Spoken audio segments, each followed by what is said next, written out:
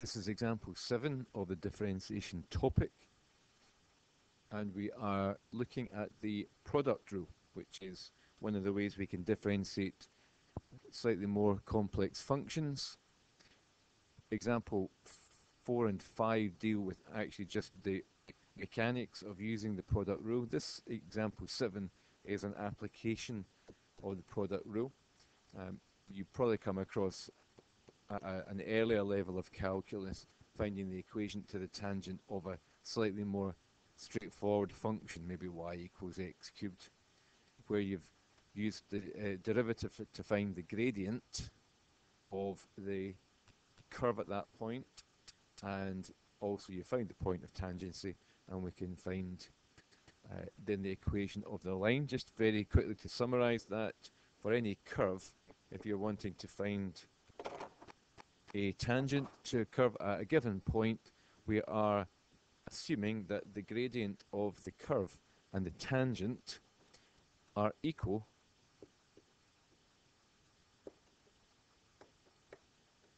at that point. The gradient of the curve is equal to the gradient of the tangent, and so therefore we can find the gradient of the curve from our derivative, and we're going to transfer that over to the gradient of the tangent. So two things we're going to work out: gradient of the curve, and also we need to know the point, the actual coordinate points of this point of tangency. So the first thing we're going to work out is the gradient. I'll write that down. The gradient is the rate of change of the curve. In other words, it's to do with the derivative. So my function starts y equals x squared cos. I'm going to put that in brackets to remind us that it's a composite function, cos 2 pi x. And we know from the product rule that the derivative, which I'll call dy by dx here, is defined by this little arrangement or formula, u dash v plus uv dash, or prime u prime v plus uv prime. So we need to work out the derivatives of these two little sections. We need to define that u is the first part of the original function, x squared, and v is the second part. And then we need to find what each of these derivatives is. We know the derivative of x squared is 2x, and the derivative of this trig function, well, let's have a look. It's a composite function. So we've got an inside function and we've got an outside function. So our normal rule is differentiate the outside function. Cos of anything becomes negative sine of that same expression, negative sine of 2 pi x. Because it's a chain rule, we must multiply by the derivative of the term on the inside, and to differentiate 2 pi x, the x term disappears. It goes to x to the power 0, which is 1, and you're left with the constant term, which has a value 2 pi. So I can simplify that derivative by saying that it's negative 2 pi sine 2 pi x. So what do we do to put the derivative together? If we go back to the left hand side, we can say that dy by dx is u dash v, and there's u dash and v, so it's going to be 2x multiplied by the cos of 2 pi x. We're going to add to that u v dash. So we've got x squared multiplied by this term here, negative 2 pi sine 2 pi x. And I can simplify that second term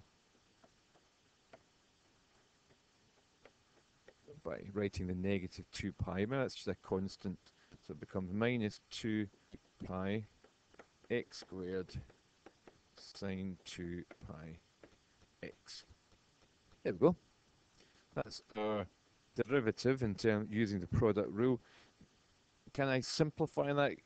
Is there a common factor? I mean, we're trying to look at ways to um, bring common factors. Because the trig terms have changed from cos to sine, we can't take a common factor there.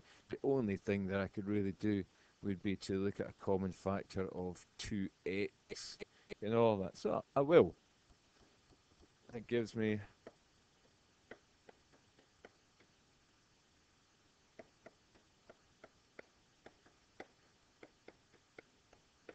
is that simpler? Well, fractionally, but it's not a big deal. So we're going to use that as our derivative.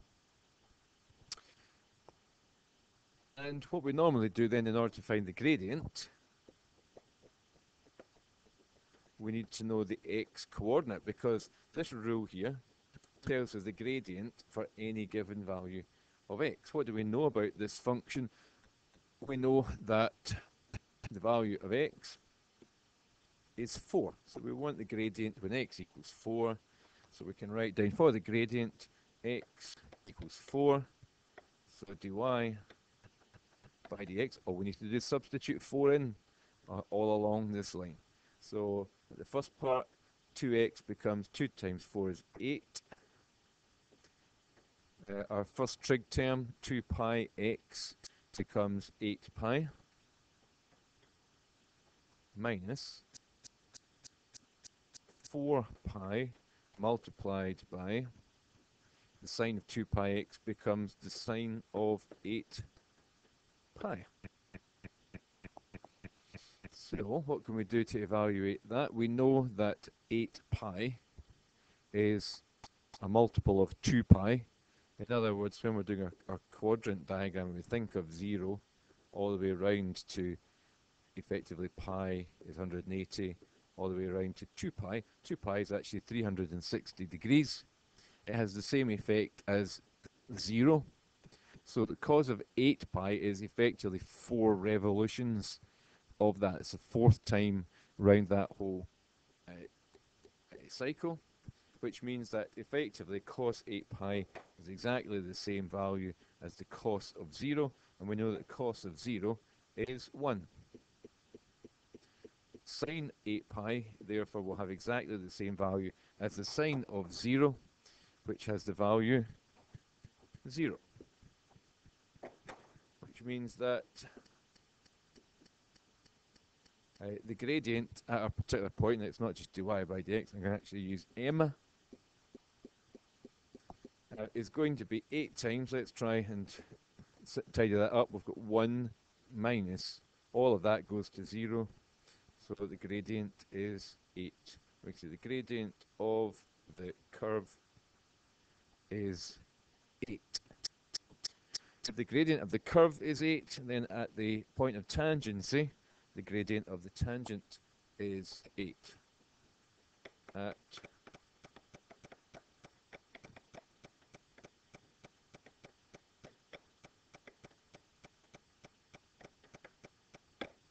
so we have the gradient of the tangent, as we did in previous courses where the derivative was a wee bit more simple. Find the derivative, substitute in x, and there you have the gradient of the curve. So that's the first part done. We want, secondly, the actual point, the coordinate point of that tangent. What do we know? We know that x is 4, and we have a function for the y coordinate, which was given to us as x squared multiplied by the cos of 2 pi x. And substituting in x equals 4, y is equal to 4 squared multiplied by the cos of 8 pi. 4 squared is 16, and we've already discussed the fact that the cos of 8 pi is still the same as cos of 0, which is still 1. Therefore, the y coordinate is 16, and we can say the point of tangency is 4, 16. So we have a point, and we have a gradient, which is all the ingredients we need to actually work out the equation of the tangent itself. What do we know? The point is 416, and the gradient is 8, which means that we can go straight into writing down the form of the equation of the straight line.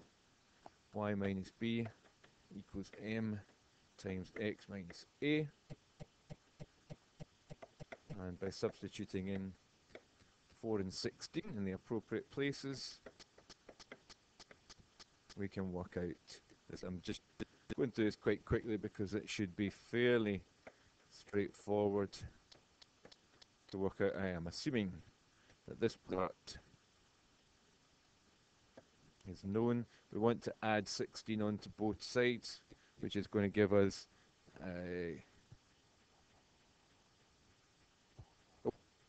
I made a little mistake, and that's what should be 4 there.